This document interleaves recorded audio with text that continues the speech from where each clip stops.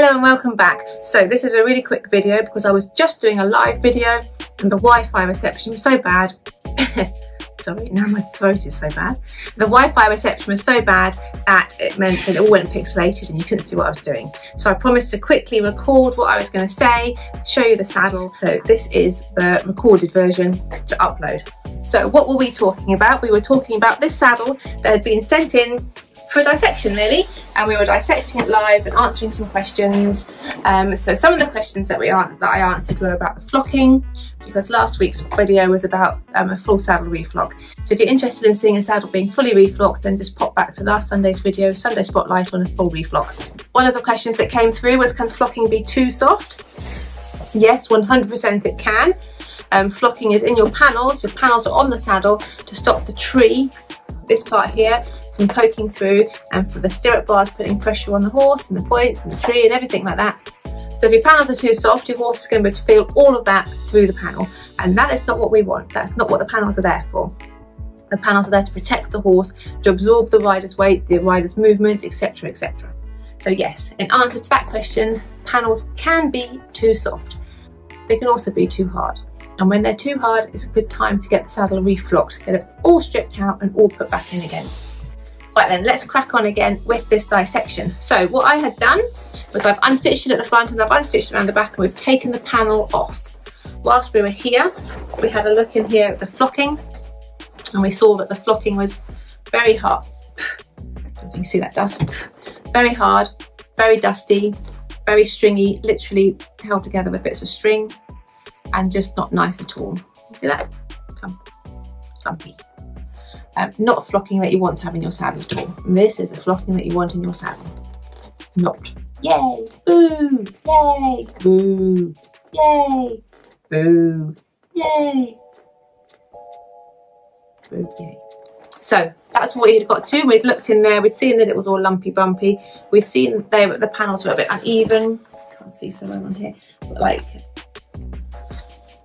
they were slightly different shapes. They were very lumpy, very bumpy and creased, you can see here. So the panels themselves were not particularly nice. And then we had just got to looking at the tree when the internet did its thing. It's lovely living rurally, really lovely. My dog gets to play outside all the time. I have horses literally in my garden, well, behind my garden, and it's lovely living this rurally. And very rarely do we have a car go past. We have quite a few tractors, but no cars. Great. The bad thing about living rurally is that we are not on BT's priority list to get BT's fibre thingy which they can put in. It's Friday night, I'm drinking Baileys. If anyone's interested in why my Baileys is pink, it's because it's red velvet cupcake. Good stuff. Cheers. So we were going to look at the tree of this saddle, and we were going to look and see what it was like really. So this is again a cheap and not very well made saddle. Does it look how it should look internally, I wonder? Not sure if you can see, but no, not leather. More of a pleather. Is that a real word? Whenever I see this kind of material, I always think of that episode of Friends where Ross has leather trousers. Do you remember that? He gets stuck in them. Anyway, also full of rusty nails. Can we see that rusty nail? Very rusty. Put that somewhere safe. And here is the tree of the saddle. So this here is what's inside your saddle. Not your saddle. This here is what's inside this saddle. This saddle, a cheaply made saddle. This is the tree, so this is a structure, like the skeleton of the saddle. So the first thing that we can do is we can put it down like this, and we can see if it's even. Oh yeah, it is a bit there. I don't know if you can see, but it's a bit twisted at the front. So you can see this. So this is it from the front. So the head, which is like the front of the saddle, isn't quite set on straight. Can you see that? Like compared to the seat. When you compare the head to the seat's a little bit twisted around. It's nearly knocked my Baileys over. The tree itself should be made of a laminated wood that's then coated and made extra strong. This wood is not laminated, it's just one, but it's a few pieces of wood sort of stuck together. There's a few sort of joins. Can you see like a join there where the wood's just kind of cracked? So there's no lamination at all on this wood. It's not strong wood at all. It's a little bit like balsa wood really. I've seen an awful lot worse inside these saddles, but I've seen an awful lot better inside proper saddle. One good thing about the saddle is it has actual webbing. Can we see here where the girth straps are? So this is webbing that the girth straps are attached to. The girth straps themselves were a little bit of a letdown. They've got webbing back, potentially leather front, webbing back. That's, in my opinion, not safe. I always think you should have full leather girth straps because you do, oh sorry pumpkins, you do want your girth straps to be able to snap in the case of an emergency. And I say this a lot, and I feel like I say this too much and everyone thinks, oh God, shut up woman, well, yeah, stop saying it. But it's true. I think that there needs to be a break point on your saddle, because if you're galloping along the countryside and you get your saddle caught on the gate as you're going through, something has to snap, something has to give somewhere. And if you've got a nylon girth and nylon girth straps, you're a bit screwed, because there's no break point really. So the break point would probably end up being a buckle or something like that. So you want really leather, I think, personally. Now inside here are lots of little nails.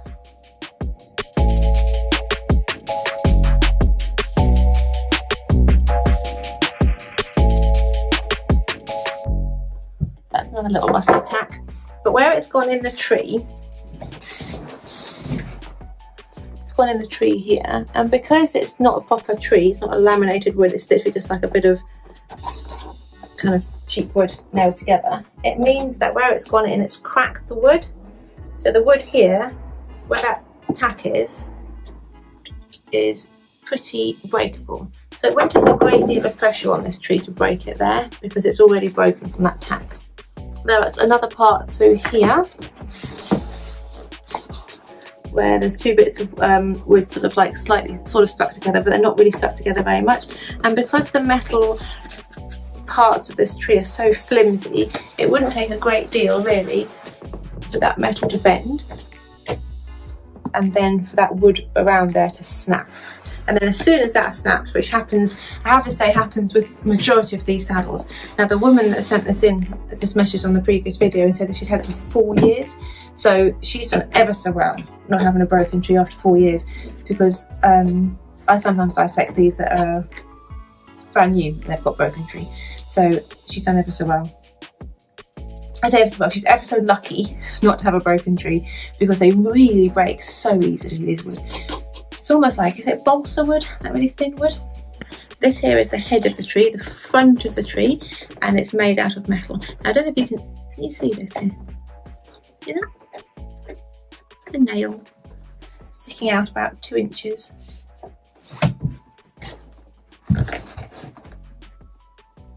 It.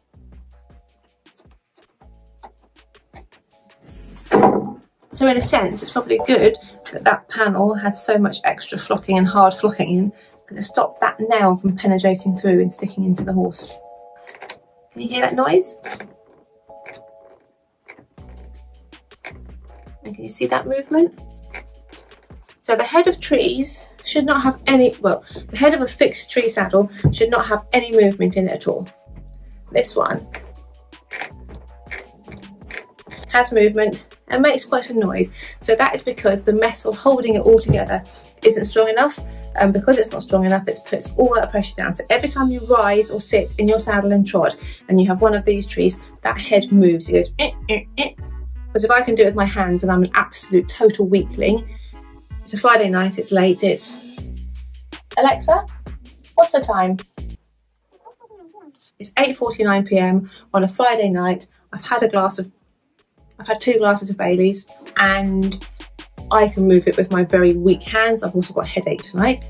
If I can do that, then the weight of a rider going up and down is going to put 10 times more pressure on it. So if you imagine that rider, in trot, your saddle's going to be doing this. So the points of the tree which we talked about in the last video about where the point straps come from. These points of the tree, which sit back behind the shoulder of the horse. And you see how that there, that point of that tree will sit back behind the shoulder of the horse, and what it does is as you rise and sit, it will go and act like a pincer in there. So yes, the tree itself isn't actually broken, but it's still moving as if it's broken, and it's only a matter of time before that does actually break, and then it doesn't just act like a bit of a pincer, it will cause serious problems to the horse. So this is why I nag everybody all the time, and you're all bored of hearing it, and I know you are. Don't buy these saddles. If you've only got £400 to spend on a saddle, okay, that's cool. We all have budgets to stick to, that's fine. But contact your saddle fitter, make sure you have the saddle fitted, and tell them your budget, and they will bring out some good quality second-hand saddles, because second-hand good quality is 8 billion times better than new crap quality. I promise you, 1 billion times better. You can get so many second-hand saddles now, and I know that not everyone's got millions of pounds to spend on saddles, but you do owe it to your horse to have something comfortable between you and them, something that protects their back, keeps them healthy, and keeps you comfortable as well. Because in the long run, if you put a crap saddle on your horse, the bills that your horse might buck you off, your horse is going to be uncomfortable, you're going to have to get the physio out, you're going to have to get the vet out, they're going to become lame. All of these things that can happen. Just get yourself a good quality second-hand saddle. It doesn't matter if it's a bit tatty, it doesn't matter if it's got a hole in the flap. As long as the saddle itself is fitted to your horse by a qualified saddle fitter and it's a good quality saddle, then much better than putting one of these on their back, I promise.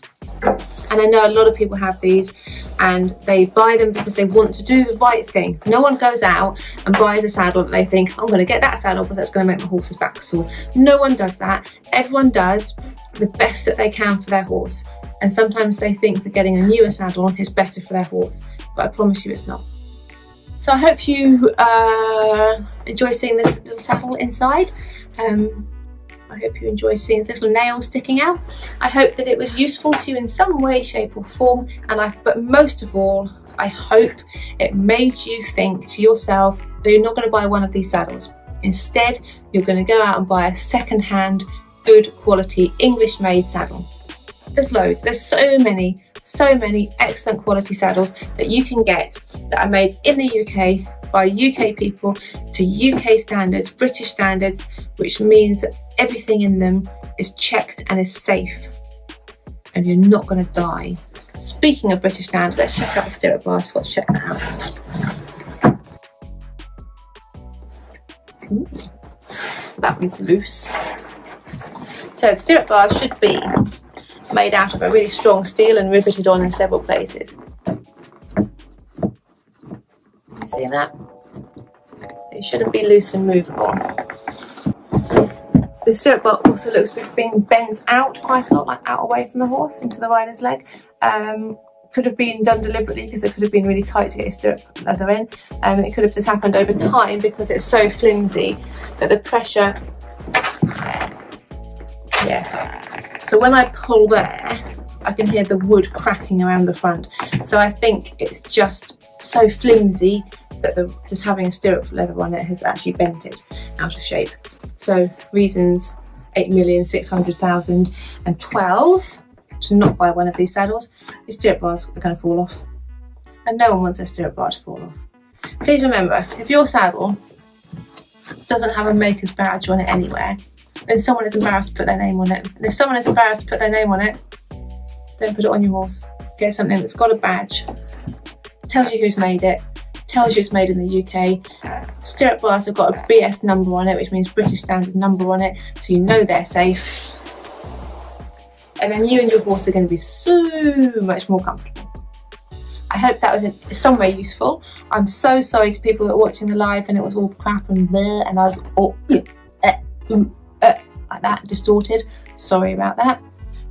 I promise I'll try to get the Wi-Fi quality sorted out before next live, which in theory falls on Christmas Eve, Christmas Day. Don't know why I'm looking around, I haven't got a calendar. I feel like I should have a calendar on the wall. Haven't got one, but I think that the last Friday of December is Christmas. It's either Christmas Eve or Christmas Day or Boxing Day. So what we might do is change the date to a different day, or we might even roll over to next month, or I might do an extra video the week before or something like that. I don't know yet. So, but just keep your eye on Facebook and on YouTube, and we will do that. In the meantime, just watch any more of my videos. They all go up on YouTube. YouTube is a place to find me, really. Whilst I am on Facebook, it takes so long, partly because of the internet issue. It takes so long to upload a video onto Facebook, sometimes 2 to 3 weeks to put a video on. So the best thing to do is to watch videos on YouTube. You can interact with me, however, on Facebook and places like that. And it's been lovely spending this evening with you. And I hope you all have a fantastic weekend, a super duper Friday night. And I hope that you're all happy and lovely and healthy, and lots of love. See you soon.